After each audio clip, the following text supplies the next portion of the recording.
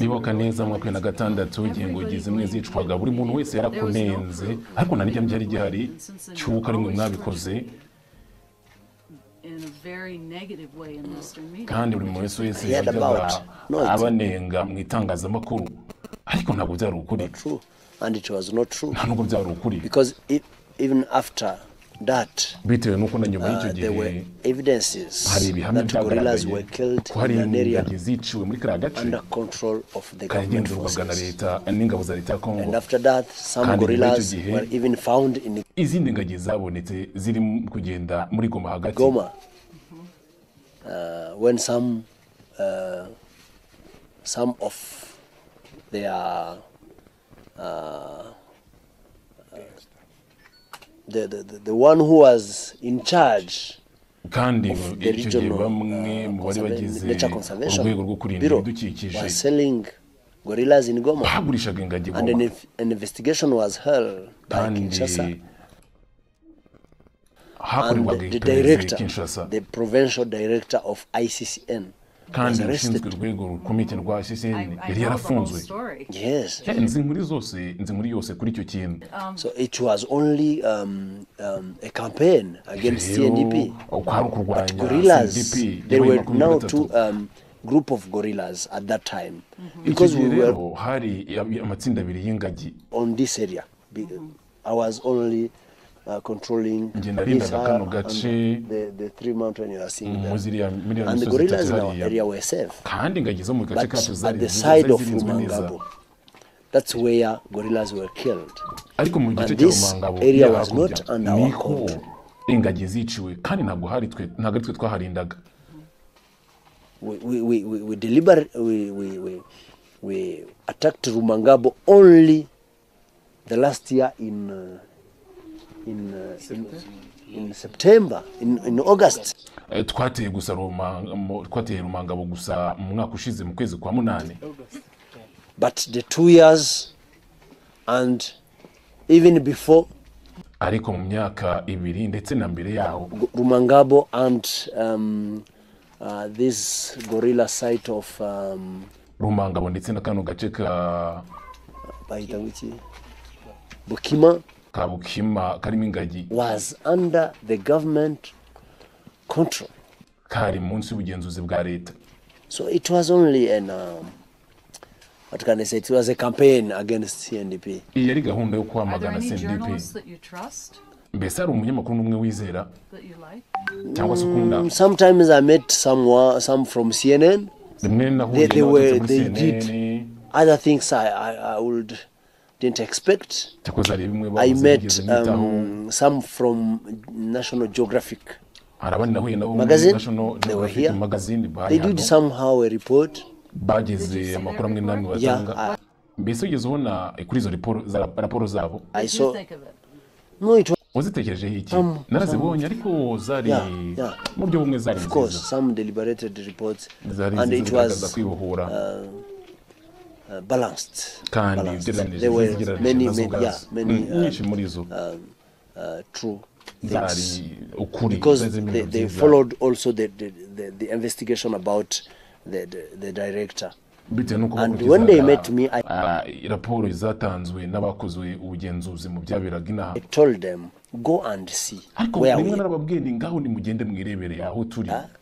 And where gorilla were killed. And ask, instead of telling it from America, from UK.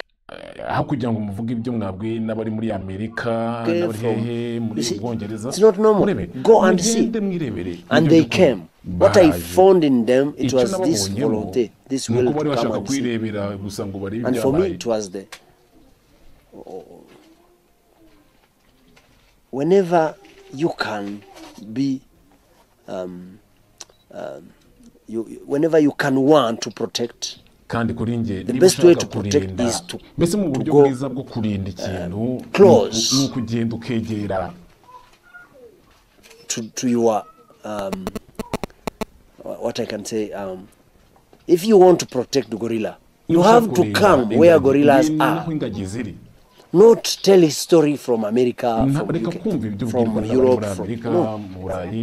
That's what I got from these journalists from National Geographic magazine. They came until here.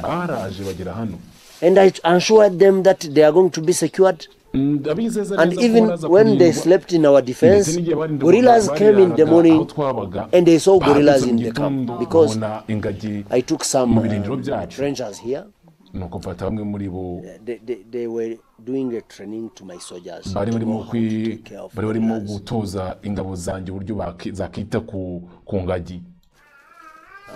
Because they are, as they told me, gorillas are fragile. They can die from only a small thing.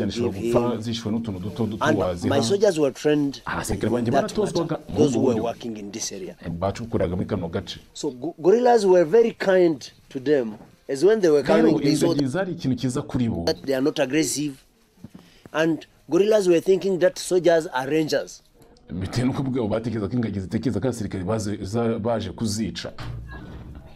As far as they were very close to them, and my soldiers knew how to deal with them. So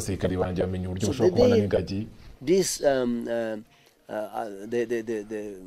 journalists from National Geographic magazine slept in our defense in the morning. National Geographic magazine bageze hano bakahanaharara babonye muri defense yacu babonye ibintu byacu.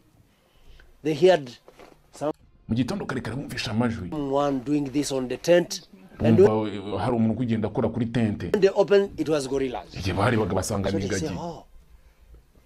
Maze barareba bati oh. One doing this on the tent, and when they opened, it was gorillas. So they say, oh, is it true? Can they come in a defense? Then they called me because I was in Masisi. They said, what you saw is of what you told us. And I reply, I say, well, that's why I said to you, go and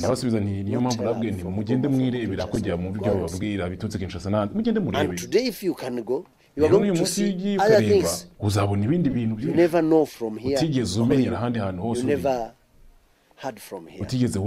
Because they are now, we got many new families. And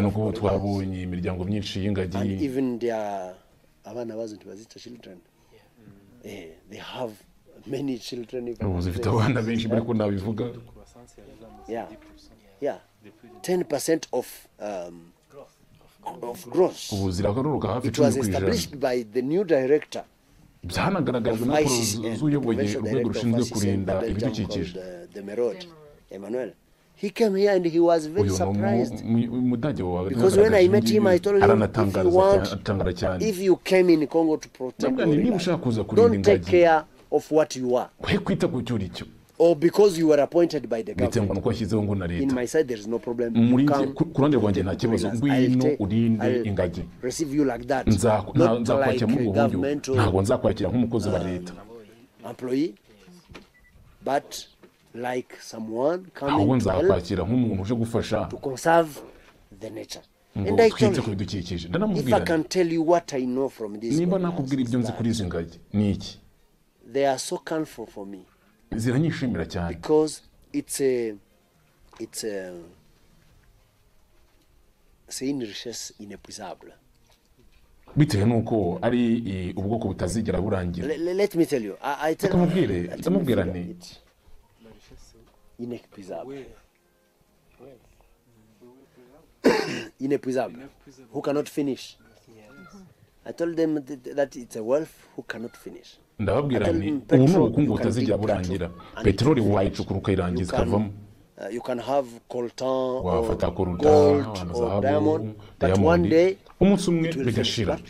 Ariko ingagi cannot finish. Ntabwo zigira zishira. And I tell always my guys, ndetse mbibwira abasirikari banjye, the local population, that it's a wealth that will not finish. Ubutunzi butazashira.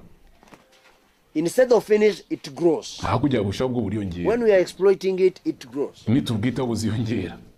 Yeah. And I always tell even the population to protect the gorillas, because the only wealth we can have in and my soldiers knows very well that.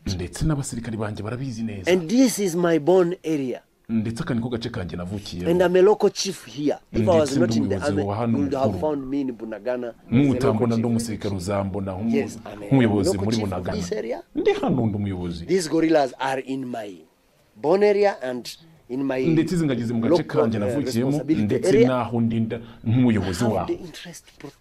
Ngomba kuzitaho. Nka tumaze ururuka.